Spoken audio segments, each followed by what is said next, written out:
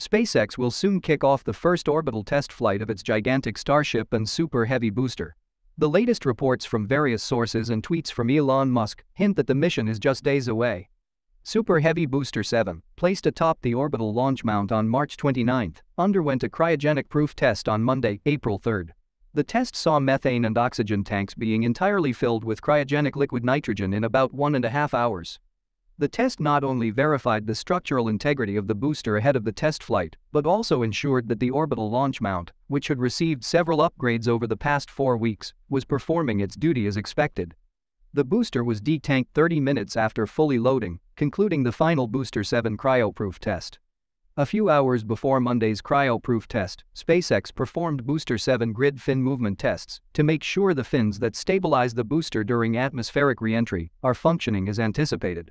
The grid fin test was monitored by SpaceX engineers with the help of the cameras mounted on the launch tower arms. Several launch mount fire-X tests were also conducted during the past few days. For those unfamiliar, the Fire Extinguisher and Detonation Suppression System, or fire-X, is designed to purge the orbital launch mount with high-pressure nitrogen gas and water, effectively cleaning and preventing any volatile mixtures of methane and oxygen underneath the pad before engine ignition. This system is implemented to prevent incidents such as the one that happened during the spin prime test of Booster 7 on July 11 last year. Starship 24, which had been undergoing the final round of pre-launch preparations at the production site for the past 2 months, was transported to the launch site on April 1. The first attempt to stack Ship 24 atop Booster 7 early Wednesday morning was aborted due to a dangling cable. The next stacking attempt occurred 20 minutes later, and after some struggles, Ship 24 finally rested on top of Booster 7. Unless something unusual happens in the coming days that force SpaceX to destack Ship 24, this might be the final full stack before the launch. Starship quick disconnect mechanism tests involving a slow connection to Ship 24, followed by a full-speed disconnection, were performed on the day of the full stack, ensuring the mechanism works as expected.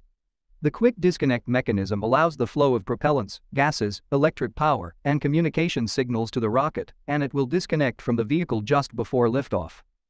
According to SpaceX, team is working towards a launch rehearsal next week, followed by Starship's first integrated flight test.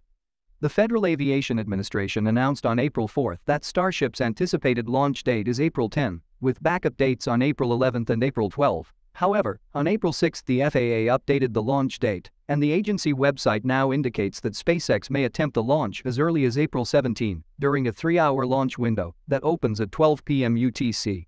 Backup launch dates from April 18 to 21 are also available with the same 3-hour launch window. An order to close Boca Chica Beach and State Highway 4 on April 11 with backup dates 12th and 13th for non-flight test activity has been published on the Cameron County website. It's highly likely that SpaceX will perform another full-stack wet dress rehearsal ahead of the test flight. While the flight test is approaching, the FAA has yet to issue SpaceX a license to launch Starship into orbit. According to the sources of Christian Davenport, a space reporter at The Washington Post, the launch license is very near, as the FAA safety evaluation is complete and the legal review is underway, but there is an environmental issue to close out. However, Ars Technica science editor Eric Berger pointed out on Twitter that there is a chance that a civil lawsuit regarding environmental problems will be filed immediately following the issuance of the launch license. A court in this situation could order a temporary injunction to stop the flight test until the civil lawsuit is settled. The first launches of the new vehicles are inherently risky, a concern magnified by the sheer scale of Starship.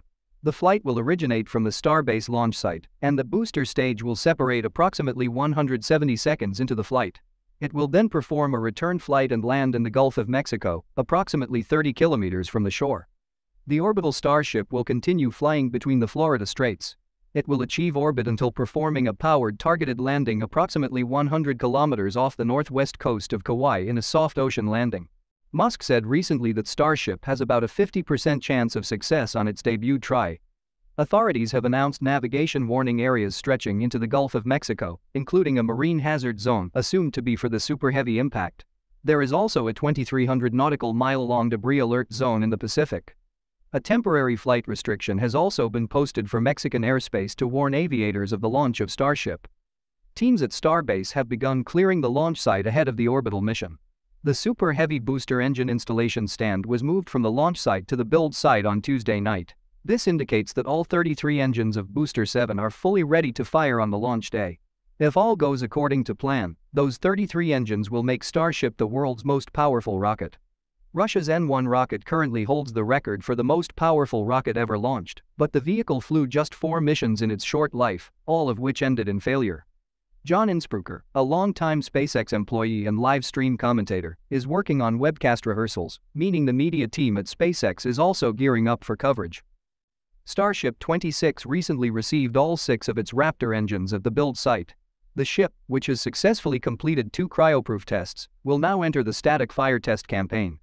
The aft section of Starship 28 was moved into the high bay on Wednesday morning. The ship was fully stacked on Thursday morning and used a different stacking order than previous ships. Please check out my previous update to learn why Ship 28 was stacked in a new stacking order. Link in the description. Construction of sections of the second Starship launch tower at Kennedy Space Center continues at SpaceX's Roberts Road facility. Installation of sub-coolers near the Starship launch tower at Pad 39A is underway. They are used to chill the propellants before they are pumped into the ship and booster. Now, let's discuss some of the biggest updates in the world of science and technology from the past week. The Indian Space Research Organisation successfully completed the Reusable Launch Vehicle autonomous landing mission past week. The miniature version of the Reusable Launch Vehicle took off on April 2 by an Indian Air Force helicopter as an underslung load from an aeronautical test range. The vehicle was then released from an altitude of 4.5 kilometers, and according to ISRO, the release conditions included 10 parameters covering position, velocity, altitude, body rates, etc. The flight was autonomous, and the vehicle performed approach and landing maneuvers using the integrated navigation, guidance, and control system. The vehicle eventually completed an autonomous landing on an airstrip, and the conditions assessed during the test, like the spaceplane's high landing speed of 350 km per hour, mimic those that a launch vehicle would encounter upon re-entering Earth's atmosphere from orbit. Reusable Launch Vehicle is ISRO's attempt at developing essential technologies for a fully reusable launch vehicle to enable low-cost access to space. The spaceplane looks similar to NASA's Space Shuttle, which has flown 135 missions. The April 2 test was the second of 4 tests designed to get the reusable launch vehicle space-ready. The first test, the hypersonic flight experiment, was performed in May 2016. During that test, a 1.5-ton spaceplane prototype was launched atop an HS-9 rocket, which deposited the vehicle into Earth's lower atmosphere. ISRO declared that short mission a success when the plane splashed into its predetermined spot in the Bay of Bengal. The first experiment did not test the launch vehicle's ability to land on a runway, which became the focus of this latest mission nearly 7 years later. ISRO developed the reusable launch vehicle to serve as a test bed for hypersonic flight, autonomous landing, and cruise flight. Future versions of the vehicle will be scaled up and serve as the first stage of a reusable 2-stage orbital launch vehicle in order for India to enable low-cost access to space. NASA and the Canadian Space Agency announced the 4 astronauts who will travel around the Moon on Artemis 2, the first crewed mission on NASA's path to establishing a long-term presence on the Moon. At a ceremony on Monday in Houston, NASA announced that the Artemis 3 crew members would include NASA's Reid Wiseman, Victor Glover, Christina Koch, and Jeremy Hansen of the Canadian Space Agency. Wiseman, who will serve as commander of the Artemis 2 mission, is a 47-year-old decorated naval aviator and test pilot who was first selected to be a NASA astronaut in 2009. He has completed 1 prior spaceflight, a 165-day trip to the International Space Station that launched aboard a Russian Soyuz rocket in 2014. Glover, who will serve as pilot, is a 46-year-old naval aviator who returned to Earth from his first spaceflight in 2021 after piloting SpaceX's Crew 2 mission and spending nearly 6 months aboard the International Space Station. Mission specialist Christina Koch is a 44-year-old veteran of 6 spacewalks, including the first all-female spacewalk in 2019. She holds the record for the longest single spaceflight by a woman, with a total of 328 days in space. 47-year-old Hansen is a fighter pilot selected by the Canadian Space Agency for astronaut training in 2009. He will serve as one of the Artemis 2 mission specialists and be the first Canadian to travel to deep space. Artemis 2 is currently scheduled to launch no earlier than November 2024 on the second flight of the Space Launch System rocket. The SLS will place the Orion spacecraft into an elliptical Earth orbit, where it will stay for about a day while astronauts test the spacecraft and confirm its life support systems and other key subsystems are performing as expected. Once the tests are complete, the Orion will fire its main engine to place the spacecraft on a free return trajectory around the Moon. Orion will fly approximately 10,400 kilometers beyond the Moon to complete a lunar flyby before heading back to Earth to splash down in the Pacific Ocean. The whole mission is scheduled to last about 10 days. NASA will test a wide range of new technologies, systems, and procedures during Artemis II, just as it did with Artemis I. Many of these have never been tested in an actual spaceflight environment, and the agency will need to collect data to plan future missions of the Artemis program. Artemis II is expected to pave the way for the Artemis III mission later this decade, which will mark the first time humans have touched down on the Moon since the Apollo program ended in 1972. SpaceX launched 2 space missions in the past week. A Falcon 9 rocket topped with 10 spacecraft for the Space Force's Space Development Agency lifted off from Vandenberg Space Force Base on April 2 on a mission dubbed Tranche 0. SpaceX first attempted to launch this mission on March 30, but the launch was aborted 3 seconds before liftoff because of an automatic abort triggered by one of the 9 first-stage Merlin engines. Abort, abort, abort. Launch abort is running. The first-stage booster, that had previously launched a batch of Starlink Internet satellites, successfully touched down at Vandenberg's Landing Zone 4 just under 8 minutes after liftoff. At the request of the Space Development Agency, SpaceX did not broadcast live views of the satellite separation and ended the webcast shortly after the booster landing.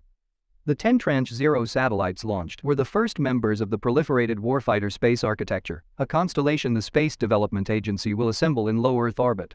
The entire Tranche 0 constellation will consist of 28 satellites, 20 for data transport and 8 for missile tracking. The satellites will fly in 2 orbital planes at an altitude of approximately 1,000 kilometers. Another Tranche 0 satellite batch is expected to launch in June.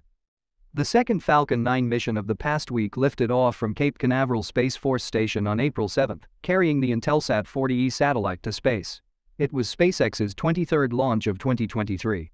After separating from the upper stage, the Falcon 9's first stage making its 4th flight successfully landed on a SpaceX drone ship stationed in the Atlantic Ocean.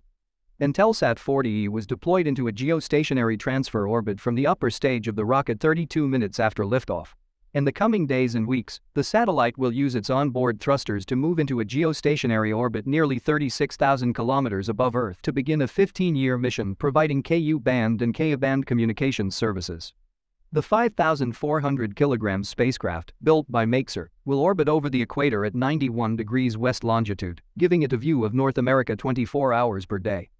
NASA's Tropospheric Emissions Monitoring of Pollution, or TEMPO, instrument is attached to the Intelsat 40E. It will scan North America to measure pollutants in the atmosphere, collecting data for scientists to study how concentrations of chemicals produced from human activity and natural processes change throughout the day. The next Falcon 9 mission, dubbed Transporter 7, a dedicated small-sat rideshare mission, will lift off from Vandenberg Space Force Base on April 11. Thank you for tuning in for the latest science news and Starship updates. If you enjoyed this video, please hit the like button, leave a comment, and share it with your friends. Also, don't forget to subscribe to the channel and turn on notifications so you never miss an episode.